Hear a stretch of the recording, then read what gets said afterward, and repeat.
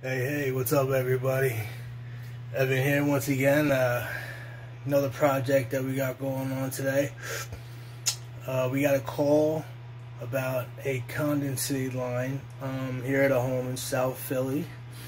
They have an old condensate line that apparently is backed up, jammed up, and it's not running well. It's causing the pump and the HVAC unit to shut off and not run well because of the backed up condensate. So I got a call today, see if I can come help fix the situation, and we're here doing it. We're gonna open up some walls and we're gonna locate the standpipe, if there is one behind the wall. You know, nothing else to do but just to, you know, open up the walls and find the nearest pipe, and if have to, you know, we'll cut a trap in with a backwater valve and do everything we have to do to tie in and get this condensate to run where it's supposed to run. So that's our situation. That is what this video is about today. Running a condensate line. Okay, so as you can see here, we opened up the wall.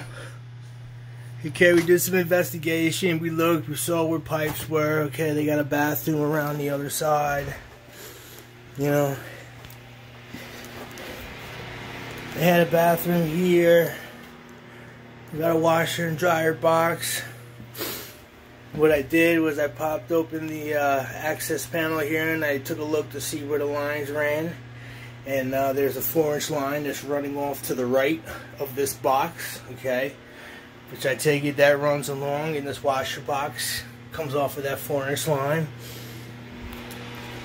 And then it runs and it turns up somewhere and picks up the bathrooms, which are stacked on top of each other in this house as it goes up.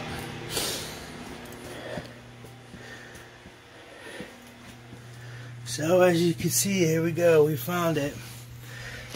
There's that 4-inch line I was talking about. Okay, it wound up coming all the way this way, and as you can see, there's the old condensate line, all dirty. And there is a standpipe behind the wall here.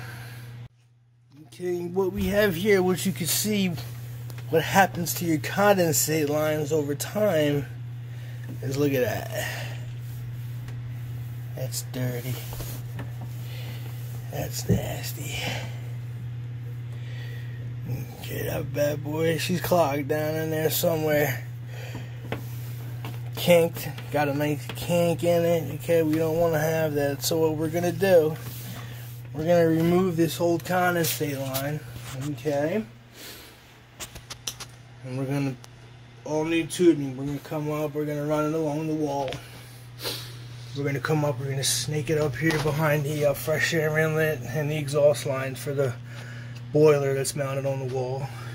Come back around, run it behind these studs, and dump it right back into this standpipe. Okay? And then we will be good to go. Okay, so finished product. We're all done, cleaned up. Okay, there we have our condensate pump that was already here existing. We have our new condensate line. Okay, we came up, ran along the wall. Okay, and up the wall, tucked back in, back behind the pipes to hide it. Okay, now this is the section that we opened up to get to the standpipe. Okay, but as you can see, we came across the top, loop, loop, boom, back into our fixture waste. Okay, now as you can see from what I talked about on the last video, there you go, we have a check valve. Okay, this would be what we are using as our backwater valve, a backwater check valve. Okay, there's a swinging check valve in there with no spring on it, no pressure behind it. It just swings. It's a free swinging check in there. You can't have anything with pressure, because the pressure that's going to be coming through this condensate line, this condensate line, it's only going to be trickling water. There's going to be no pressure behind it. And it's got to be able to push to open up that flapper and send water down into the house drain, the main house drain, going out to the street. Okay, so the purpose of this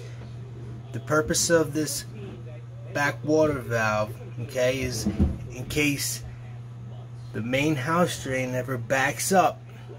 Okay, if it ever backed up and raw sewage was getting pushed back and people were using fixtures and you didn't know, and the pipes kept filling up with raw sewage, that check valve in there would stop the water, and God knows what else is coming through those pipes, would stop the water, okay, from coming back up and coming out of the open end fixture right there.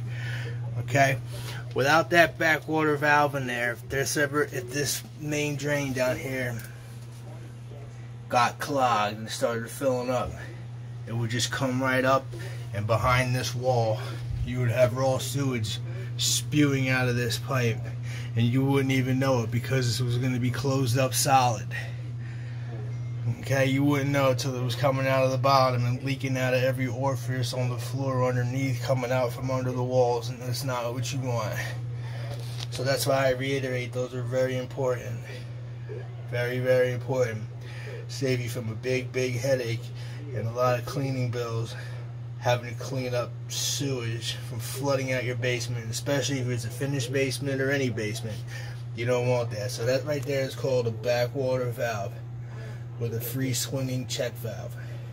Okay, and that's it. And another thing too, I know I have this piped up close and it's, you know, a tight S-trap, but there's no pressure coming down, and there's going to be no pressure coming down this line. Like I said, it's going to be a slow trickle, so there's no force or pressure that would come down and ever break the trap seal. Okay, slow amounts of water, slow trickles of water from the condensate pump are going to push down in here, and that water is just gonna slowly roll over. Okay, it's not like it's coming down a stack or something. It's coming down, and there's a lot of water coming, and the velocity could break the trap seal by pushing the water out. It's just a small amount of water that's going to be trickling out of there, so we're not worried about a trap seal breaking due to an S-trap. We just had to pipe it like that due to space, being in a tight space, confined space. But other than that, that's it. We kept a small part of the wall, kept everything clean, you know. All she's got to do is get somebody in here to patch this. I know my cuts aren't 100% straight, but I get a carpenter in here to straighten that all out. But now she's good to go. ES Van Ness Mechanical, Plumbing and Heating.